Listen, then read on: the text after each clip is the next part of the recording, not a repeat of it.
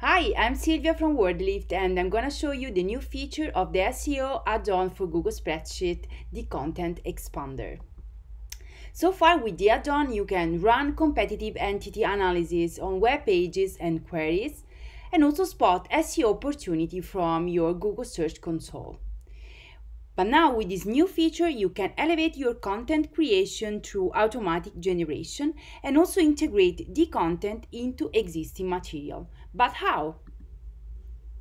First of all, let's start with the configuration. Add your WordLift's key and also your OpenAI key that you can find in your own profile. And then you click on Done. Now you can select the URL you want to analyze. I stay true to my recipe site I used in the previous demo. Indeed, from my past analysis using the add-on itself, I saw that these are the entities I was missing in my content. So I write it down and then you can select them and then click on Next.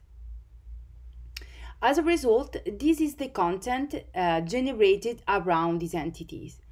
So you can decide to expand the windows to see them better, and also you can decide to change the entities to analyze until you are satisfied with the result. As you can see, with a few simple steps, you can obtain a new generated content that you can copy and paste into your website.